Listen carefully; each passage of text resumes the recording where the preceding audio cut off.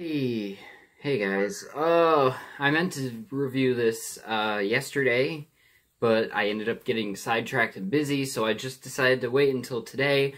So the original plan was that I was gonna do the Death Note review and then do the Dragon Ball Evolution Funny Bad review to kind of tie into it, but now they're both going up on the same day. But yeah, this is a movie I really wanted to talk about, and I was actually considering not reviewing it. I was considering just, watching it and not reviewing it, like I don't always do with a lot of movies, but I gotta talk about it because it seems to be a pretty divisive film so far among audiences and critics. So I wanted to talk about it and give my 2 cents on it. So let's talk about Death Note. Death Note tells the story of this kid named Light. He is he's just this high schooler. He finds this book called a Death Note where you write someone's name in it and then you picture their face and they die exactly how you want them to. So he uses it to try and rid the world of evil and criminals, and yeah, we have a movie. So I'll start out by saying, with the cast, I thought Nat Wolff as Light was pretty good. I didn't think it was great. I didn't think he did an amazing job with the character. I didn't think the performance was amazing. I just thought the character and the performance were pretty good. I'm not really all that familiar with the anime version of the character, so just basing my opinion off of the version in the movie, I thought he was a pretty good character. I thought Willem Dafoe as Ryuk, the Shinigami, was amazing. Just amazing. Probably the best character in the movie. Best performance by far.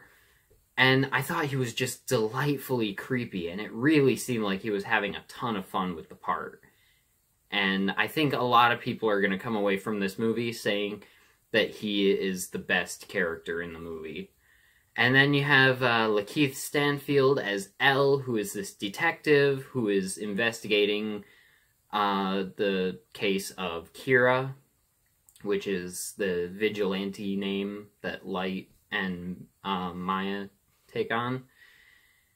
I was not expecting to really care about L at all, or even really like him. I thought he was just going to be kind of a character that pops in, does his thing, and doesn't really make an impact on the story. And I ended up being pleasantly surprised by his character. I was very entertained by his character and performance. Throughout the movie, he's playing these, like, mind games with, Light, or Kira, and he doesn't know at first who Kira is, but so you have Light who sees that L is after Kira, and so they are kind of playing this little back and forth until he does eventually figure it out. And I just thought that whole character dynamic was amazing. Again, this movie's pretty divisive. There's not a lot of... There's a lot of good things in this movie. There are a lot of bad things in this movie. I'm going to talk about the positives first. I really like the atmosphere and tone that was set up in this movie. I thought that it had a very distinctive style, and a lot of that was brought through with the pretty great direction by Adam Wingard. I honestly thought he did a great job with this movie, directing-wise, and I'm excited to see Godzilla vs. Kong because of it, which I believe he is attached as director to, so yeah. There's a really clever moment in the movie involving pronunciation of words that it seems like it is a bit of a jab at how Americans sometimes can mispronounce Japanese words and names. So I thought that was pretty funny. That moment was just something that just particularly stuck out to me as something I really enjoyed and found funny. I thought Light's dive into becoming Kira was very well done. You know, he meets Maya, he shows her the Death Note, and they kind of start doing it together, and they basically together become Kira, whereas in the anime, I believe it was just Light. So I thought that was an interesting way to put it, and it definitely, from what I do know about Light's character in the anime, it seems kind of like they almost kind of split his character into two halves and made one part of his character as Light and the other part as Maya, and then when they came together as Kira, it created the character from the anime. So I thought that was interesting. He doesn't really get into it right away. At first, you know, he just uses the Death Note to get revenge, and then he does eventually start trying to use it to make the world a better place in the wrong way. And there's a great speech that his dad gives him about, like, picking the lesser of two evils that gets called back to near the end. And I thought that was also a really cool thing in the movie. Again, the cat and mouse game between L and Light was very entertaining to watch.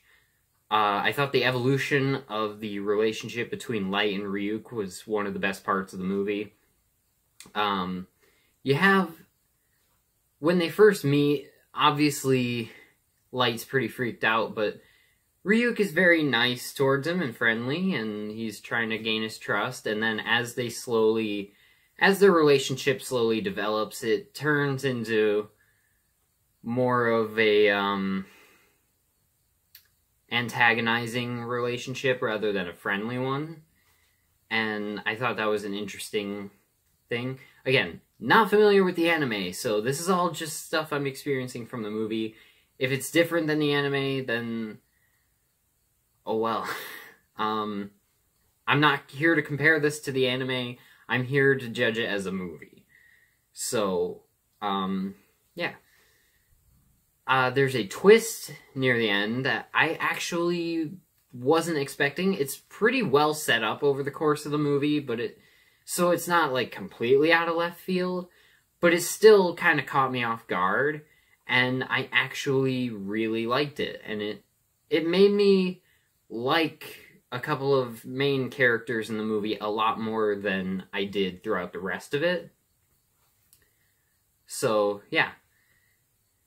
Now the negatives. Okay, so I gotta scroll down real quick. The negatives here. The introduction of the Death Note itself was very fast. We have the opening credits and we get the opening credits montage and scene, and then the very next scene, after the credits are done rolling, just the very first scene of the movie is when they introduce it. And it's like, we don't even really get to know who the characters are, anything about them, what their motivations are, what is going on in their lives, and we just automatically are immediately introduced to the Death Note. And then a few scenes later, we're introduced to Ryuk. I would have probably, if I was making this movie, I would have waited until the beginning of Act 2 or the end of Act 1 to introduce the Death Note, and use Act 1 to make you care about the characters and really get on board with the characters, so that so you already care about these characters, then the Death Note is actually introduced, and everything that you thought you knew about the characters that you cared about is kind of flipped on its head. I think that would have been a much better way to do it, and it would have made you care more about everything, basically. I thought the actors all did a good enough job, just not good enough for me to really care about what happens to them. Again, the only ones who really kind of stood out to me were Willem Dafoe and Lakeith Stanfield. those were the only two characters, Ryuk and L, that I thought were actually good. Or great in the movie. The pacing of the movie is pretty off. Some things and characters are introduced and dropped pretty fast. Certain things are just kind of glossed over as if they didn't even happen. After he decides to become Kira, there's like a whole just montage that skips over something that a part of Light's life that I would have liked to have seen. And this movie, it's not like it has to be short. It's a Netflix movie. They can make it pretty long if they want to. Or heck, make it a series. I would have liked to have seen a series, but I mean, we got a movie, and it's not a long movie. It's not really a short movie either. It's a movie. But yeah, the pacing is pretty off. Certain character arcs aren't very well fleshed out. Again, I would have liked to have seen maybe an extra half hour to even an hour added onto this movie. I think it would have helped the movie. I think it would have helped the movie flow a lot better. And the biggest problem I had is that I never really felt myself caring about any of the characters other than Ryuk. And that's only because he's the coolest and most interesting character in the movie. Played by the best actor in the movie, with the best performance in the movie. So, and I've seen the movie once. I watched a lot of clips that have been uploaded over to YouTube multiple times. And yeah, I still just don't care about anyone. And I think probably one of the biggest problems with the movie is, a lot of the music just felt very misplaced in this movie. Like, there's a lot of 80s style love songs in the movie that I just didn't think fit that well. I thought the tone of the movie was pretty good, but, because tonally it's very dark and horror-esque, but it also has some kind of horror comedy elements to it, like some dark comedy type stuff. And I liked that. It's just that the music was a little too much. Because obviously the music, as it being like 80s pop rock type music, it makes the movie a little more light toned. No pun intended, but it felt very misplaced in the movie. This isn't a negative, but I just thought, I just wanted to point this out. There's a very funny moment in the opening credits. Right when you turn the movie on, the opening credits, it says, Netflix presents a Netflix original film. And out loud, I just went, well, no duh. Like, I didn't even, have enough time to subconsciously process it. I was just like, no. Really? Netflix presents a Netflix original movie? I never would have guessed. And I will say, the ending is what is kind of dividing a lot of people. I've seen a lot of people, I watched the clip of the ending over and over again, 15 times. A lot of people love it, a lot of people hate it. I was just confused by it. I don't know quite what I think about it yet. I'll probably do a theory on it soon. But the movie just kind of ends abruptly. It just, I mean, I would call it a cliffhanger, but it's really not a cliffhanger. It just ends. And that is probably the biggest, again, a big part of the pacing problem with the movie is that it just ends.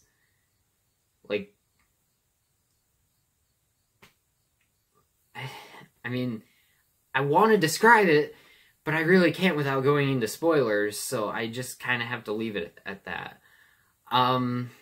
So, final thoughts. I think the characters and story could have probably been done better. I like the concept behind it. I thought the execution was actually pretty well done. I think out of the very few American translations or adaptations of out of the few live action American anime movies I've seen, I'd say this is probably one of the better ones. Overall, I really liked the movie, and I would recommend it to any fans of dark fantasy movies. And I really hope we get a sequel, because, again, it does kind of end on a cliffhanger. And so I would like to see how the story ends up. But I'm going to give Death Note a B-. If you have seen it, let me know in the comments what you think about it. If you're a fan of the anime, let me know how it compared for you. And, yeah, I'll talk to you in the next video.